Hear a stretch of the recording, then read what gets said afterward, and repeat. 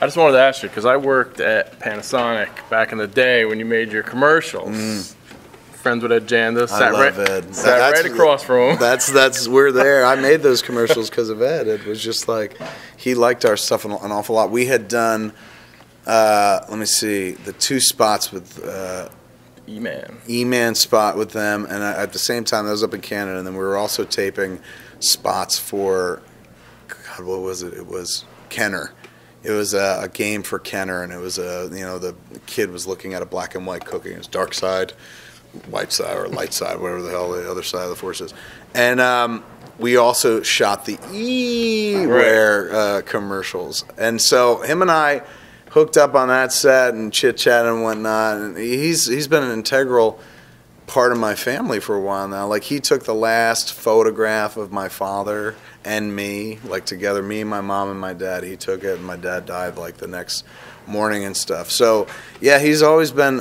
It's a friend of mine. I put him in everything. You see him. Right. He was in Clerks too and whatnot. He's in Red State as well. He's the guy that goes to fix John Goodman's knee. He's like, get the fuck out of here. Go get a rifle. That's Ed Janda. So he's a sweetheart. I love him to death, man. Those commercials are fun to do. One day he was just like, do you want to do a commercial where you're the commercial? I was like, what do you mean? He's like, you be the pitch man. I was like, oh my God, I've always dreamed of being Crazy Eddie. That'd be amazing. So he gave me that opportunity as well. Good dude. Yeah, so is commercial something you'd want to get back into? Did you enjoy that? I did. I had a good time doing it. Every once in a while, if you could do something fun, it's easy to do. I mean, a lot of people make a living out of it and shit, but it's fun to jump into just because you get to exercise a different set of muscles. You're trying to tell a story in a short form medium. I don't do that very often. I don't do anything very short. So trying to do a 30-second spot is about diligence. It's about trying to exercise a different set of muscles or try to do something you're not normally known for doing. So it can be productive, but most times people just do it because they're quick, easy money and shit.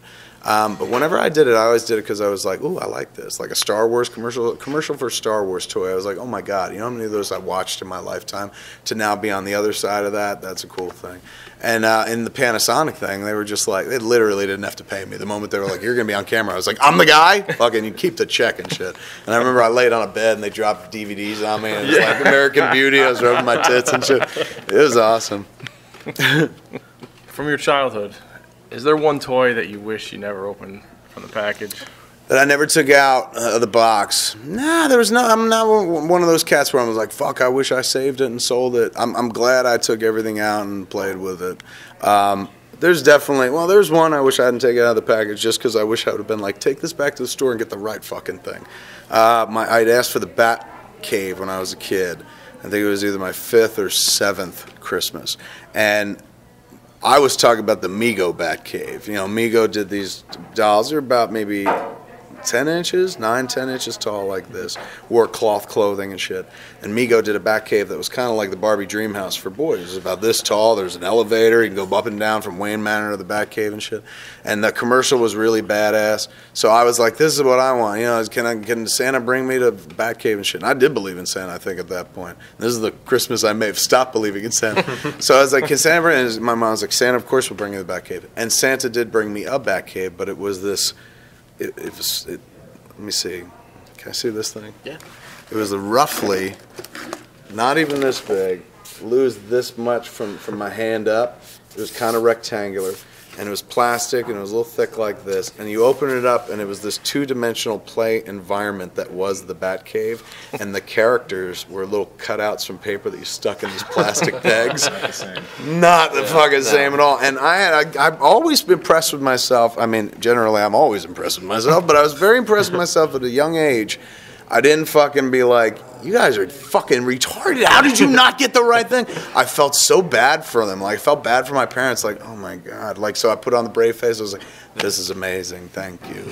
And that made all the difference, man. Because you don't want to grind your parents' gears on Christmas Day. I'm sure they're like, buddy, we can't afford the Bat Cave. Father works for the fucking, post office. Yeah. Fuck this.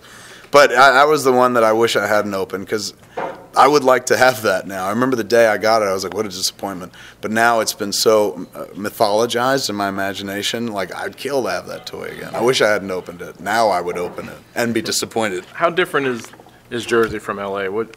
what's missing out there that you can only get here that you can't get out there on the Good West Coast? bagels, hands down. There, you can't find a bagel worth a shit on the West Coast, man. It's the water. It all comes down to the water. Out here is different than the water back east and that back west. And the good bagel companies truck water out. Like you'll go to a bagel place where like we use East Coast water, and the bagels taste more like an East Coast bagel. So that's, to me, I've lived there now for 10 years, and that's the only thing that I can honestly go like, boy, it sucks, about it. That and, the constant fear of, I hope we don't die in a fucking earthquake. But other than that, it's kind of, the weather's nice, and people are generally nice. Now, it's probably a false kind of nice, and when you walk away, they may say shit about you, but I'll take that false nice up front. If I'm just buying milk, if you want to call me a fat ass after I leave, by all means. But while I make this transaction, make me feel welcome. And they're always like, have a great day.